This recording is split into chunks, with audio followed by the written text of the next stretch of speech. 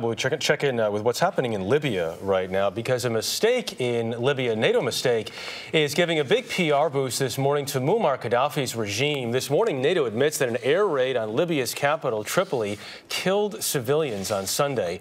CBS News correspondent Allen Pizzey is in Tripoli with more. The strike is the first clear evidence that NATO has actually hit civilian targets and presented the Libyans with a chance to put their case in a way that exceeded their wildest propaganda efforts.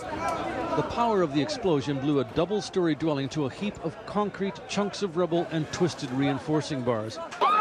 NATO said its planes were targeting what a statement called a missile site operated by pro-Qaddafi forces. It appears that one weapon did not strike the intended target due to a weapons systems failure. A frantic rescue operation pulled out no survivors. And Libyan officials said 9 people died in the blast and 18 were injured. The site was in the middle of the Souk El Juma area of Tripoli, a suburb known for its anti-regime sentiments. Several people quietly told journalists who were rushed to the scene various versions of how military sites were nearby, but government officials stressed the civilian side. There is no military compound, no command center. Why should they bomb a place like this? That's a question that will likely add even more strains to the alliance, which is already under pressure because the campaign to oust Colonel Muammar Qaddafi is taking more time and costing more in resources than anyone predicted.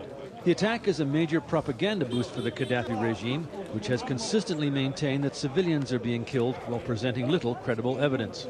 We hold Prime Minister Cameron, President Sarkozy, and President Obama, Prime Minister Berlusconi, legally and morally responsible. The minister also called for a jihad against NATO and what he called Western aggressors. But spokesmen were later at pains to stress that jihad in this case did not in any way imply terrorism. Allen Pizzey, CBS News, Tripoli.